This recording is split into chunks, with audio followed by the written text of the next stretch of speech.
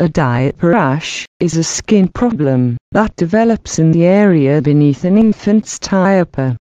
Diaper rashes are common in babies between 4 and 15 months old.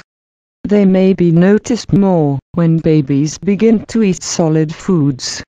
Diaper rashes caused by infection with the yeast or fungus called Candida are very common in children. Candida is found everywhere in the environment. It grows best in warm, moist places, such as under a diaper.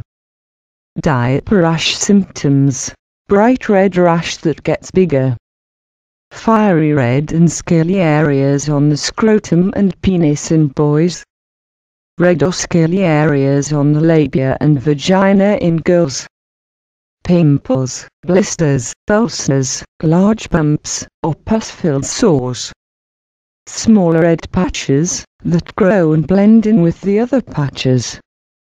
Older infants may scratch when the diaper is removed. Diaper rash treatment: the best treatment for a diaper rash is to keep the diaper area clean and dry. Always wash your hands after changing a diaper. Ask your doctor if a diaper rash cream would be helpful. Avoid using wipes that have alcohol or perfume.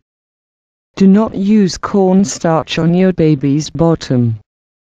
Do not use talcum powder. It can get into your baby's lungs. Change your baby's diaper often. Lay your baby on a towel without a diaper on whenever possible. Pat the area dry or allow to air dry. Put diapers on loosely. Use water and a soft cloth or cotton ball to gently clean the diaper area. Using highly absorbent diapers helps keep the skin dry. Diaper rashes are a common disease, yet every individual needs unique treatment and care. We encourage people with diaper rash and their families to learn as much as possible about the latest medical treatment and approaches, as well as healthy lifestyle choices. For more information about diaper rash and how to treat diaper rash, just click on the link at description or visit www.mainmd.com. Thank you.